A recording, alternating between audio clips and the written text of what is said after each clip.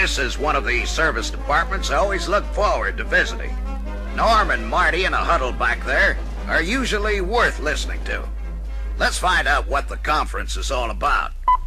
Say, Norm, what are you and Marty up to this beautiful fall day? I guess you might say that we're plotting against the cold weather that's just around the corner, Tech. Actually, we were just comparing notes on winter season service and sort of picking each other's brains on solving or preventing cold weather starting and performance problems. Sounds timely and interesting, Norm. Now tell me, Marty, is this a private party or is it open to the public? You didn't have to ask that, Tech. You know you and your master technician friends are always welcome to listen to our opinions and experiences. Matter of fact, I hereby nominate you to moderate this seasonal service gabfest. I'll just take you up on that and kick this session off by asking you how much importance you attach to battery service. The battery sure isn't as frequently a cause of cold weather problems as it used to be, thanks to the alternator, 12-volt electrical system, multi-viscosity oils, and a lot of other design improvements. However, the battery-specific gravity test still heads the list of things to check on every tune-up or winter service job. Now, that's because a low battery is bound to cause cold weather starting problems. A fully charged battery is good insurance against won't-start complaints. While I'm at it, I make sure the battery is clean and make sure there are no leaks or cracks in the sealing compound that would promote excessive self-discharge. This is particularly important on high mileage and older cars. Clean, tight battery cables are always important. On older cars, I take the cables off, clean the battery posts and the cable terminals. After you reconnect the cables, coat the battery posts and cable terminals with light grease. That's good insurance against corrosion. And the right capacity battery is good insurance against starting trouble.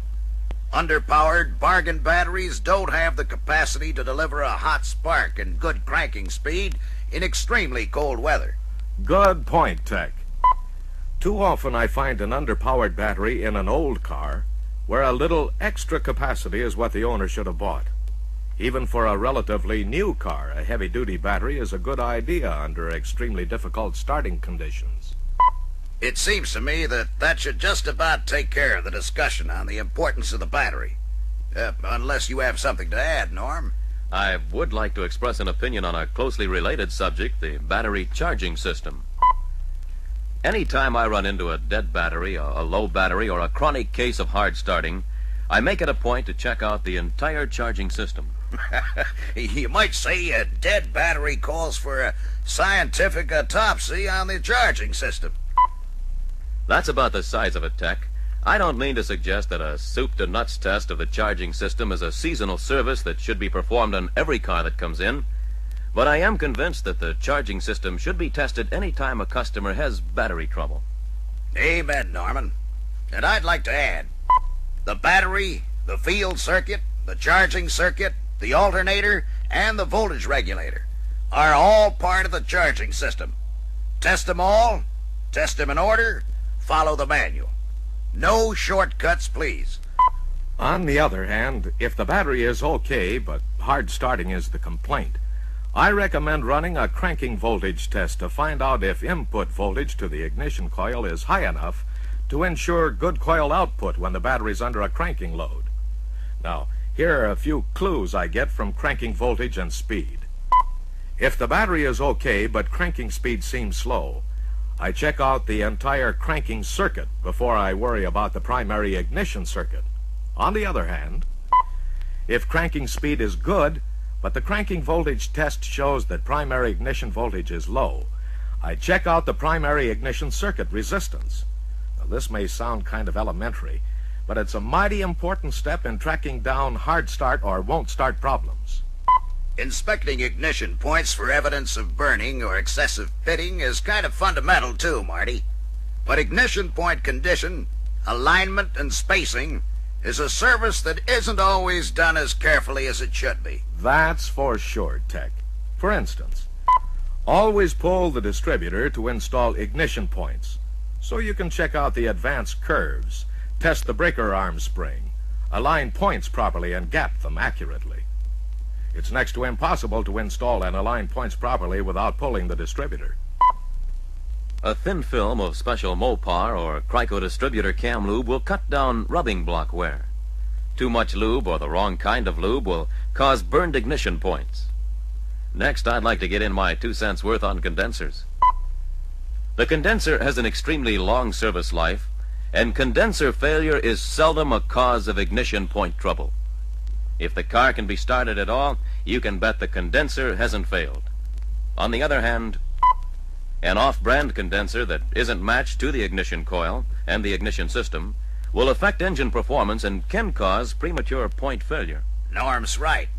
And that means there isn't any good reason to replace a condenser unless it's failed completely or was the wrong capacity to start with. Here are the common causes of premature point failure: excessive oil or lube, the wrong kind of cam lube, a point gap that's too close, or high voltage because the voltage regulator's set too high. Now, how about a word to the wise on secondary ignition problems, Marty? Coming up next, Tech. Present-day ignition systems put out as much as 20,000 volts. Now, if that kind of voltage gets half a chance, it will jump to ground before it gets to a spark plug. That's why the higher ignition voltage requirements of modern high-compression, high-speed engines make it necessary to pay particular attention to the condition and servicing of the secondary ignition system. We usually think of secondary ignition problems, particularly ignition cable and nipple problems, in connection with wet weather starting troubles. I've got a word or two to say on that score, Marty. You fellas up here in the snow country gotta remember that in some parts of the country the winter season is the wet season. It's also important to remember that north, south, east, or west, marginal secondary or primary ignition performance may provide satisfactory starting in hot, dry weather, but serious starting problems in damp or cold weather. I'll buy that, Tech. And a combination of damp, cold weather is real trouble for a faulty ignition system. Now, I don't have any hard and fast rule on where you ought to start looking for trouble in the secondary system or what you should do first to prevent trouble. I guess everything is important, and it doesn't make much difference where you start as long as you hit everything. Always assume the coil tower has a film on it that might lead to carbon tracking and clean it. Then, inspect it for cracks or other damage. Also, inspect the cable nipple, the cable, and the cable terminal. The eraser end of an ordinary lead pencil makes a good tool for cleaning out the inside of the coil tower and, of course, the distributor cap towers. This is particularly important on high mileage and older cars. Clean and inspect every spark plug cable and nipple. Unless every cable is in perfect condition and properly routed, you're asking for starting trouble in cold, damp days.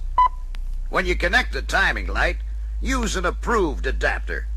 Don't ever use a timing light or other test equipment that requires puncturing or that may damage the insulation of the high-tension ignition cables. Speaking of cables, I'm sold on the superiority of the high-tension ignition cable sets we're now getting from the Chrysler Parts Division. Anytime I replace nipples or cables, I stick to the recommended replacement parts. Here are a couple more tips worth remembering. Don't slide a nipple on the cable. If you do, you'll reduce the effectiveness of the nipple-to-cable seal. Whenever you install a cable and nipple, pinch the cable and nipple to release trapped air and push the cable terminal all the way into the coil or distributor tower. I've seen cases where this wasn't done, and the nipple and cable popped up, leaving a poor contact and a poor seal. I'm sure that by now, everyone should know how important it is to make sure the distributor cap is clean, inside and out. Yet, I still run into starting and wet weather performance problems that are caused by a cap that hasn't been properly cleaned. There's only one way to clean a cap right. Get the cap off the car where you can scrub inside and out in a warm solution of a non-inflammable household detergent. When the cap is clean, rinse it with clean hot water. Give it a shake or two and let it air dry. It'll dry in a jiffy if the rinse water's hot.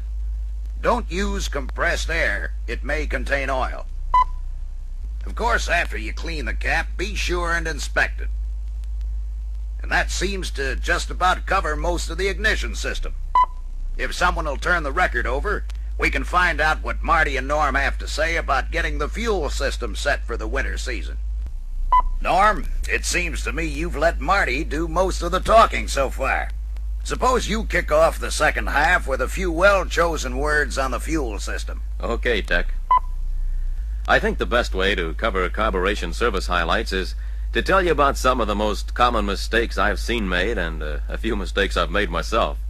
To begin with, I've seen far too many cases where the carburetor came in for a complete overhaul when a minor adjustment would have taken care of the starting or performance problem. I'm sure the choke doesn't get out of adjustment or cause trouble half as often as some people think it does. Exactly, Tech. It's seldom necessary or desirable to adjust the choke unless someone else has already misadjusted it. Instead of pulling the choke out of its well at the slightest provocation, make sure the choke can be fully closed manually. Simply open the throttle to release the fast idle cam and the choke linkage, and use light pressure to close the choke valve. If it doesn't close easily and fully, then it's time to look for the cause of the choke trouble. I hate to bring up a point we've covered so many times before, but it's still important. On past models with a vacuum piston, make sure the piston is free. Also, make sure the choke valve shaft and bushings are free of gum and deposits. A sticking choke valve shaft is just as apt to cause trouble as a sticking piston. And this brings up another important point. Don't forget to flush the choke shaft and bushings periodically with carburetor cleaner on 64 and 65 models with a vacuum diaphragm setup. I didn't mean to steal a ball from you, Norm. Suppose you take it from here. Okay, Tech. A bind in the choke linkage or binding of the choke itself in its well are also common reasons why the choke valve won't close fully. To find the trouble, disconnect one link at a time until you find the cause. Whatever you do, don't start bending rods indiscriminately or straightening rods to eliminate a bind until you've checked the service manual or looked at another carburetor of the same model. I've seen a number of cases where bent rods or linkage interfered with choke and fast idle operation. I wonder if all technicians realize the importance of the vacuum kick adjustments, Tech. I don't know, Norm, but I'll bet everyone out there will be interested in hearing your ideas on the subject.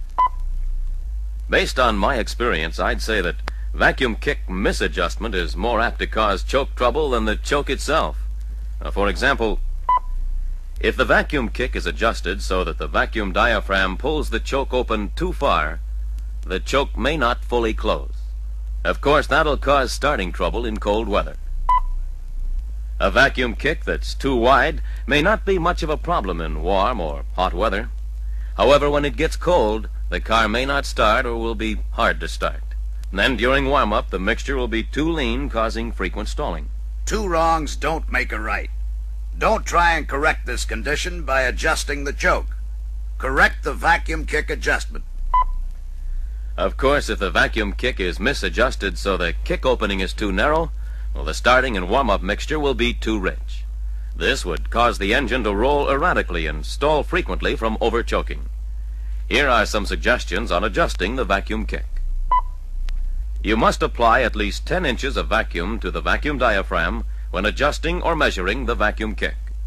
If you don't have a vacuum pump handy, use the manifold vacuum from the car in the next bay. All you need is a long length of vacuum hose. Any engine that'll run will probably pull more than 10 inches of vacuum. Any more good vacuum kick suggestions, Norm? Sure, Tech, I'm loaded with free advice. For example, be sure and use 64 model vacuum kick specs for 64 models and 65 specs for 65s. There's a lot of difference between the two. I don't try to remember them. I use the service manual. Not long ago, I had a job that was over-choking. I checked and rechecked everything, including the vacuum kick adjustment. I finally found out that the vacuum diaphragm was leaking. Since that experience, I leak test every vacuum diaphragm before I test or readjust the vacuum kick. Why don't you explain that test, Marty? All you do is push the vacuum diaphragm stem to the fully retracted position. Then, Put your finger over the tiny hole in the end of the vacuum hose connector of the vacuum diaphragm. As long as you hold your finger over the hole, the diaphragm stem shouldn't budge. If it does, the unit's leaking and should be replaced. I'd like to pass on a tip or two on the vacuum diaphragm kick mechanism used on this Stromberg carburetor. Don't ever bend this wire spring, or you will upset the calibration of the vacuum kick mechanism. That tab with a square hole in it is there to protect the spring from getting bent accidentally. Another thing, make sure the choke diaphragm link is installed on the correct side of the wire spring. If the rod is installed between the spring and the end of the slot, the spring will get bent and choke operation will be all wrong. Good advice, Tech. I make it a rule to eyeball the wire spring to see if it is straight and properly positioned before I work on a 65 Stromberg. By eyeballing, Norm simply means to use your eye to see if the spring's straight. Have you noticed the big improvement in engine performance during warm-up on the 65 models? Yeah. The fast idle speed gradually decreases as the engine warms up, whereas on past models, fast idle seems to gradually increase during warm-up and then suddenly drop back to curb idle. Correct fast idle speed adjustment is very important because it establishes the correct position of the fast idle cam with respect to the choke. Don't overlook the importance of precise fast idle adjustment, particularly in cold weather. Do adjust curb idle and the idle mixture first before you attempt to adjust fast idle. If the idle mixture is off, fast idle and warm-up performance will not be right. Here's a good rule for setting idle mixture and idle speed. With engine fully warmed up, adjust to get the best lean mixture setting and the highest specified idle speed. This will give you the best all-around performance and economy.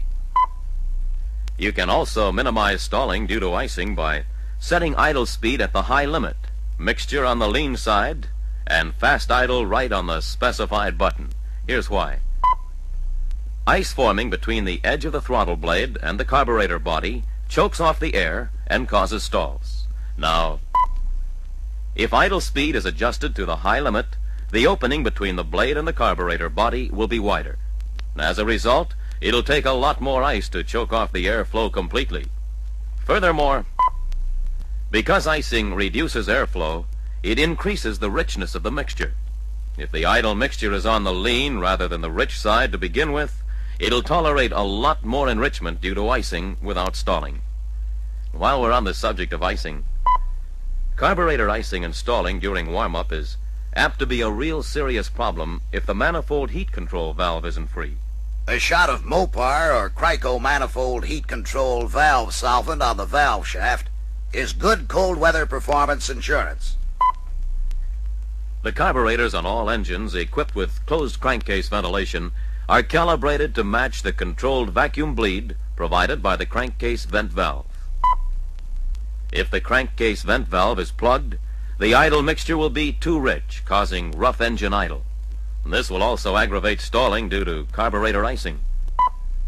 If the vent valve gets stuck open, the idle mixture will be too lean for smooth idle and good low-speed engine performance. In other words, make sure the vent valve is free. If it isn't, it should be replaced. That's a good point, Tech, and here's another. Float level adjustment and complete carburetor overhaul certainly can't be considered as seasonal services. Unless high mileage on the car or a specific complaint calls for checking float level, don't take the carburetor off or disassemble it. Do test the accelerator pump discharge by opening the throttle quickly by hand. A solid, continuous stream indicates that the plunger and the valve are probably okay. On 2 or 4 barrel carburetors, the 2 discharge streams should be about the same. It's also a good idea to check the accelerator pump stroke and adjust it to specifications if it isn't right. Correct pump stroke is important in connection with acceleration performance in any weather. Well, that takes care of winter service highlights on the carburetor. Now, I'd like to put in a word or two on seasonal cooling system and lubrication service. Now, these items should be Whoa there, Norman. We've just about run out of time on this record.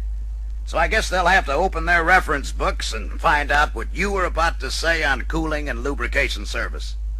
As a matter of fact, I wish all you out there would think about the service tips Marty and Norm have covered today, and take time to read your reference books. I'm sure that even the best of you will pick up a tip or two that'll help you do a better job. Don't ever forget, a lot of people are depending on you master technicians to keep them rolling, keep them happy, and keep them buying Chrysler-built cars and trucks. Makes you feel important, doesn't it?